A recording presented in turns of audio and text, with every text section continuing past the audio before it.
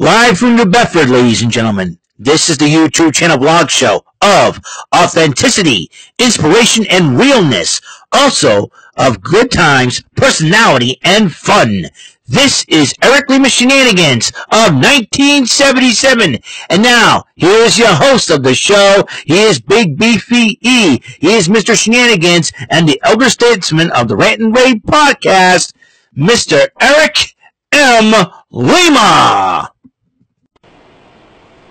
Thank you very much, Mr. Announcer, sir. Well, hello there, everyone. Welcome to yet another episode of Eric Lima Shenanigans of 1977, episode 1631. It's a rare deal that I do, trying to do a video on a Sunday, as you know, because I usually have my family over and stuff, and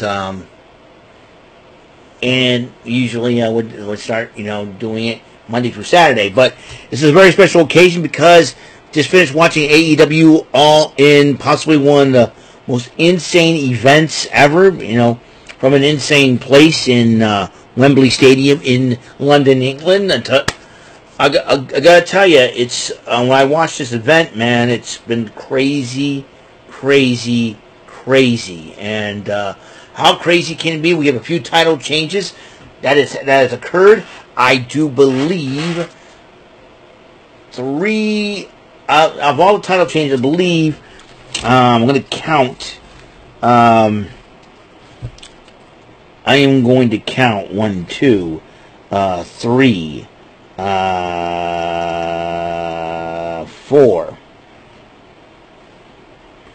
5 title changes. 5 title changes. Which titles changed hands? Well, I'm glad to take that. I will. Let's try that again. I'll be glad to recap what happened on All In. Just got done, was it 6 minutes ago? From 11 to 6, you're talking over 7 hours, and the majority of those 7 hours were wrestling matches, and were wrestling action, which is always a good thing. And let's talk about the most insane matchup I have ever seen, and this has never been, I don't think it's ever been done before for the first time, but it is a 16-man tag team matchup. You read that right. You heard this right. 16-man tag team matchup. I gotta tell you who the players are in this matchup, because you're gonna need a scorecard for this one, because this is getting nuts. On one team, you got Tom Billington, the Dynamite Kid, Kid Sabian, Kyle Fletcher, Top Flight, that would be the Martin brothers, Dante and Darius, along with Leo Rush, Action Andretti, and Rocky Romero. That's 8 guys on one team. Against Jay Lethal, Satnam Singh, Anthony Ogogo, Prince, on Private Party, that would be Mark Quinn and Isaiah Cassidy. The Dark Order, in this case, Alex Reynolds and Johnny Hungy himself, John Silver, with Evil Uno in their corner.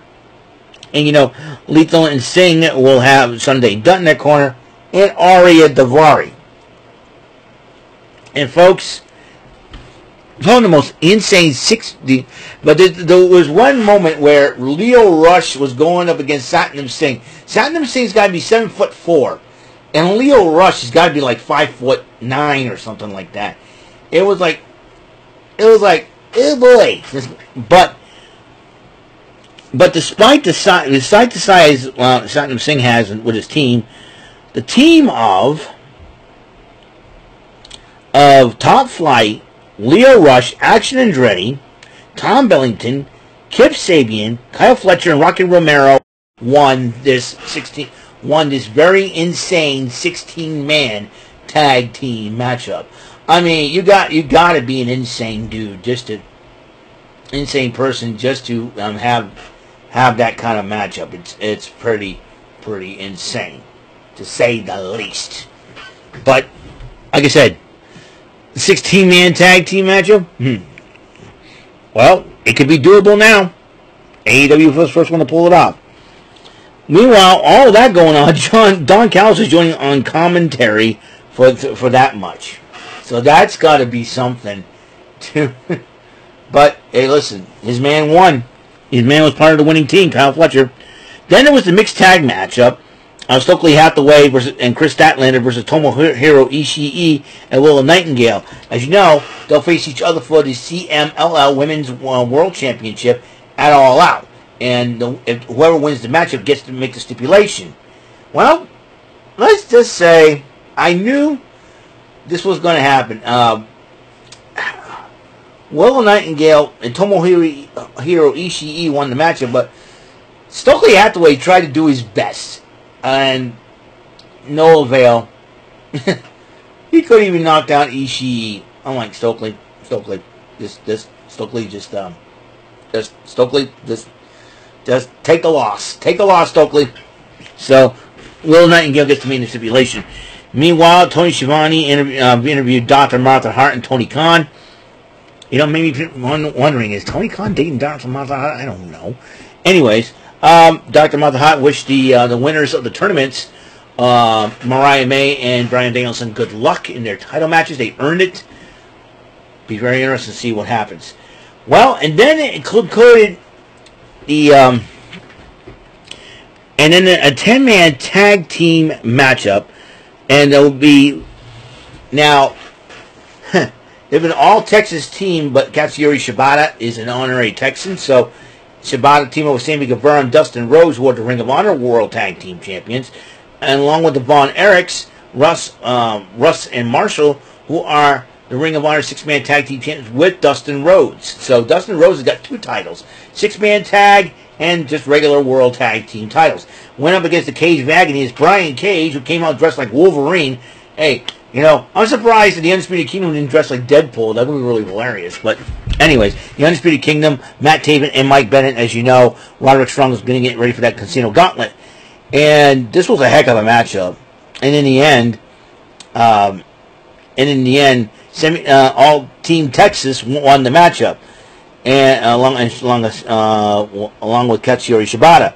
But then the Cage of Agony and Undisputed Kingdom, the losers, attacked the winners after the matchup. But then Ken Von Erich was in the ring, barefoot. He was ready to claw somebody.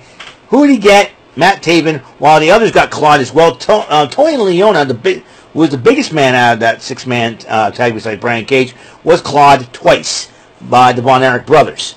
So, and that's how it ends right there. Meanwhile, Saraya, Harley Cameron, and the Knight family show up at All In, including some of their friends, their wrestling friends as well. And then Saraya and Harley address the London crowd, saying, listen, this show's not going to go on until I get some respect, blah, blah, blah. Then Jamie Hayter has made her comeback and interrupting Saraya and fights off Saraya's family and friends, along with Harley Cameron, and the Knights and Harley do retreat. Even Saraya's mother tried to get in on the action, but unfortunately, that is not the case. Well, then it kicked off with the Trios title in a London ladder match to kick off the main card, the Patriarchy, Christian Cage, Nick Wayne, and Killswitch to go defending their title against the House of Black, Malachi Black, Brody King, and Buddy Matthews, the Bang Bang Gang, Juice Robinson, and the Guns, Colton and Austin Gunn, and then the wild card team of Pac and the Blackpool Combat Club, which with Claudio Castagnoli and Wheeler Yuta. Well, ladies and gentlemen, this matchup got so insane. And now, ladies and gentlemen, we have new Trios champions. The first title change of 5. I tell you, there were 5 title changes. This was the first of 5. Oh, what the heck is this thing? It is Pac and the Blackpool Combat Club, Claudio Castagnoli and Wheeler Yuta. They're now the new Trios champions, and it's going to be a very interesting deal. So, but will this be a theme? As you know, John Moxley has not been seen, so he's still part of the group. And he's still IWGP champion. I think he's not anymore. If he's still IWGP champion, it looks like more gold has been added to the Blackpool Combat Club. Well, we'll find out later on. Meanwhile, the AEW Women's title was on the line. The lovely, one of my favorite lovely, one of 5 favorite reasons why to watch AEW. Timeless Toni Storm defending that title against the 2024 Owen Hart Cup tournament winner, Mariah May, who betrayed Toni Storm after winning the tournament. And and the Glamour Mariah May. Luther has made his return to assist Toni Storm. And then during the matchup, Mariah May ends up giving a kiss to Nigel McGuinness on the forehead. But then, she goes over to her mother, because her mother was watching. And her mother's trying to comfort her and give her confidence. And all of a sudden, Mariah May slaps her own mother. I'm like, what in the world are you doing, woman? That's your mom. She wants to support you. You lost your mind. Everybody booed her. And it got to the point where, Toni Storm went over and gave Mariah May's mother a hug. That was sweet, and that's a classy lady right there. Much respect and love to Toni Storm. Meanwhile, poor Mina Shirakawa is watching in the stands. Whose side she's going to be on? We shall see. And in a shocker, another title change. Back-to-back title changes. That's right. We have a new AEW Women's World Champion in the Glamour, Mariah May. This is going to get interesting now with Mina Shirakawa back in the fold, so to speak, in the States. While Mina Shirakawa's got she's the undisputed Rev Pro UK British Women's Champion. So this ought to be interesting. Title for title, maybe? Who knows? Down the road. Let's see what happens if Mariah May has decided to turn against Mina Shirakawa. Meanwhile, the FTW title was on the line, but Jericho decided to perform with Fozzy before the match. He did the stupid "Hi guys" thing, and it was an FTW rules matchup, so FTW for the FTW title. Chris Jericho defending against Hook, and Big Bill and Brian Keith trying to do everything they can to stop him, because if Hook loses, he can no longer have a shot at the title. But all of a sudden, Brian Keith got involved once again, and then Taz goes, you know what, that's it, because Taz was on commentary. That's it, I'm going to do something about it. He ended up attacking Brian Keith with the Taz mission, distracting Jericho, which Hook slapped on the red rum. 1, 2, 3. We have a new FTW champion for a third time. Hook is a 3-time FTW champion, and he shared a hug with his dad in the end. I thought that was a beautiful thing. But we ain't done yet. The AEW Tag Team titles are on the line. The Young Bucks defending against FTR and the Acclaimed. And as you know, the Acclaimed came out roasting both FTR and the Young Bucks. But to no avail, this was a great matchup. The Bucks retained the title. But then, as the Bucks were celebrating, the grizzled young veterans showed up. That's right, Zach Gibson and James Drake confronted the Young Bucks, and then they turned their attention to attack FTR after the match. I don't know. I was like, whose side are they on? It looks like they're trying to send a message to everybody in the AEW Tag Team division, and it seems like to me FTR will have to deal with them first, and they'll have to deal with FTR first if they want to get their hands on becoming AEW World Tag Team Champions. Yep, that's right. The grizzled young veterans, kind of shocked they show up, and then again, it's in London, England. Anything was possible at this rate. Then they have a Casino Gauntlet matchup, and I'm going to count the participants in this matchup. 1, 2, 3, 4, 5, 6, 7, 8, 9, 10, 11, and 12. 12 competitors, a dozen competitors. The winner will get a shot at the AEW World title wherever that may be. Check it out. Orange Cassidy and the Rainmaker, Kazuchika Okada, the Continental Champion, decided to kick things off. And then the third guy that joined them, this is a shocker, Nigel McGuinness, decided to come back. He looked good. He looked in great shape, and I didn't know what the story is, what his status is as far as in-ring competition is concerned. I think he felt like with his hatred towards Bryan Danielson, if he wins the matchup and if Danielson won the title, they can go at it for the championship. But then Kyle O'Reilly came in fourth, and then Zack Sabre Jr. decided to get himself a shot at get himself a piece in that Casino Gauntlet matchup. Roderick Strong came in. The Ring of Honor World Champ Mark Briscoe came in. Hangman on a page full of P&V, if you know what I mean, came in there. Jeff Jarrett, whom people start to love more, which is so super cool, ended up getting there. And the rumors are true, ladies and gentlemen. It is official. Ricochet has joined All Elite Wrestling. Ricochet, it was made his debut in the Casino Battle Royal. And then a couple of shockers in the end, too. Christian Cage, who recently lost the Trios Championship, decided to get in there. And then Luchasaurus decided to go back to his old kill switch, went back to his own name, Luchasaurus. But Luchasaurus ended up helping Christian Cage win the match. And we'll have the contract. So, how will this play in the world? How this will, how he would factor into the world title match? We shall see, if at all. Well, the American/International title on the line, MJF, who I wanted to all the British wrestling fans out there, just so you know, MJF does not represent us American wrestling fans. MJF's all about himself. He cares about nobody but himself. He doesn't care about the likes of me either. So don't worry, British fans.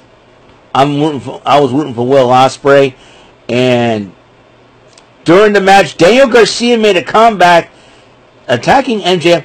Wait a minute. I think Daniel Garcia stole the Dynamite Diamond ring. I think what he and Will Ospreay took advantage of that, ended up winning the matchup, and became, and when the referee was about to give him the title, he said, no, I don't want that title. Christopher Daniels knows what's up. He said, you hold that fought, and he presented him with the international title. So once again, he is the international champion. Will Ospreay, two-time international champ. Yay. Thank you, Daniel Garcia, for shutting that Beavis-looking butthead MJF up. Thank God. So, the TBS title was on the line. Mercedes Moné against Dr. Britt Baker, DMD. Heck of a matchup, and Mercedes Moné had a plan, had a battle plan, strategy going in this matchup, go after the injured back of Britt Baker. That kept her out for 10 months. And Camille got involved in the matchup, but then Britt Baker said, you know what? Have an idea. Hands the New Japan Strong Women's Championship to Camille. She was about to use it, but then she turned around, throws it at Camille. She dropped dead. It was all a fake out. A little Eddie Guerrero. Referee ejects Camille from ringside, but despite that, Mercedes Moné ended up winning the match. Then it was the coffin match for the TNT title. You know, it's like the casket match in the WWE that the Undertaker is involved in many times. No disqualification, no count out, no pinfall. Put your opponent inside the casket, close the lid, you win the matchup. I mean, these two went all out, and Jack Perry did the real glass thing and everything else. A little shot at CM Punk. But in the end, though, he tied up Darby Allin, busted him open, put him in the body bag, and then put him, he was about to put him in the casket and close the lid. Darby Allin sits up. He got hit in the knee by Jack Perry and closed the casket. Jack Perry retains the title, TNT title. Here's my question, though. If Christian Cage decided to turn against, if Luchasaurus decided to lead the patriarchy, I would not be surprised if Luchasaurus will try to target Jack Perry. And I'm dead serious on this. I think with Jack Perry's new attitude, I personally believe that Luchasaurus will try to set him straight. But then again, who knows for sure what's going to happen. But the Young Bucks came over to celebrate with Jack Perry, and then it's Sting. Sting is back, and he decided to both Scorpion Death Drop both Young Bucks, and they tried to attack him, but the Elite retreats, and then Sting helps Darby Allin out of the casket. That's what leads into the AEW World Title match of Swerve Strickland and Bryan Danielson. They had the final countdown. They had the rappers who performed his theme song. And this was a heck of a matchup. This matchup was insane. Could have gone either way. And during the matchup at Hangman Adam Page, the man is so obsessed with Swerve. I mean, Swerve has gotten into his head, distracted Swerve for a bit, to the point where, and security decided to remove Page from ringside. And I mean, after so many kickouts and all that, Bryan Danielson finally locked in the LaBelle lock, and Swerve almost got out of it. Then Bryan Danielson pulled Pete Dunne, broke his fingers, and then slapped it back on. Swerve Strickland tapped out. We have a new AEW World Heavyweight Champion in Bryan Danielson. Bryan's wife, Bree, and his two kids, Birdie and Buddy, climbed in the ring to celebrate. Along the BCC and Pac helped them out to celebrate, the trio's champs. And it was a beautiful moment at the end. What's going to happen at AEW Dynamite, the fallout? We will soon find out. Man, yeah, I'm sad that Toni Storm lost the title, but I'll tell you one thing. I think Mariah May, this will give Mariah May an opportunity for some future feuds. Maybe a possible feud with Mina Shirakawa. We don't know. It could be, could she, I don't know, Saraya could target her, or Mercedes Moné, or even Britt Baker. Jamie Hayter could target her as well. The possibilities are endless now with Mariah May winning the title. So that's going to be a huge deal. Bryan Danielson winning the title, you got Christian Cage, a huge opportunity. He'll probably challenge Bryan Danielson and trying to end his career. I think that's a big thing too. I think Bryan Danielson's father passed away too, so Christian Cage. So I think Christian Cage will be playing some mind games with Bryan Danielson. But then you got Will Ospreay being international champ again. We'll see what happens in that situation. For sure. Which tag team will the Young Bucks face? We saw the Grizzled Young Veterans show up, and we'll find out if FTR will have to go jump through another obstacle to try to get back to the Young Bucks and the AEW tag team titles. Jack Perry retained the title against Darby Allin. Who's next to step up against Jack Perry? Who knows for sure? TBS title. Mercedes Moné retains. Who knows? Hikaru Shida's got an open opportunity now. If you think about it now, if Hikaru Shida wants to be the ace of the women's division, she's got a huge opportunity with Mariah May as the new champ and Mercedes Moné retaining the title. Hikaru Shida can take her can have her pick, or if Mariah May wants to celebrate and bring Mina Shirakawa to the mix, will she turn on Mina Shirakawa? Remember, Mina Shirakawa is now the undisputed British Women's Champion of Rev Pro UK, so that's going to be a huge deal there. We'll see what happens if that's the case. We'll find out this Wednesday on Dynamite. Thank you for tuning in. Episode 1631 of Eric Lima Shenanigans of 1977. I want to appreciate all of you to supporting the channel as well. And we'll continue on. So tomorrow we're going to have the final Martindale Monday of August 2024 of Tic-Tac-Dough. Final gameplay there of August 2024. And the final Raw also before Bash in Berlin this coming Saturday. As you know, that Julia is... Just to let you know, Julia has completed her dates with Marigold. Now she's on her way to NXT, the WWE. I felt like Samoa Joe. Oh, Roxy! Guess who's coming to dinner? Possibly this coming Sunday. And I think if Roxanne Perez retained the title against Jada Parker, here comes Julia. We'll find out for sure. I'm really excited about it, so we'll see what happens. Or they play a part with a storyline injury. Jada Parker can't go, not medically cleared. Who's going to replace her? There you go. That's what I would say. But this is Jada Parker's opportunity, and I'm sure she'll take it. So we'll see what happens. I'm kind of curious to see how the whole thing goes down.